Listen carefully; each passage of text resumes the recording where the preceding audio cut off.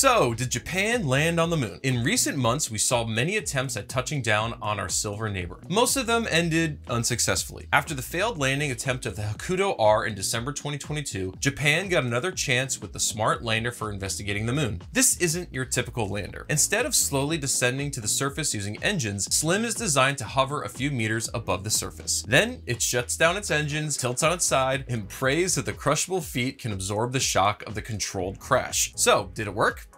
Sort of. It appears the lander touched down a bit too fast, which caused it to roll. While it successfully deployed its payloads and was able to talk back to Earth, its solar panels are facing away from the sun. 2.5 hours after the landing, SLIM was powered down to prevent battery draining. The hope is that in a few days, sunlight will hit the solar panels and resurrect the lander.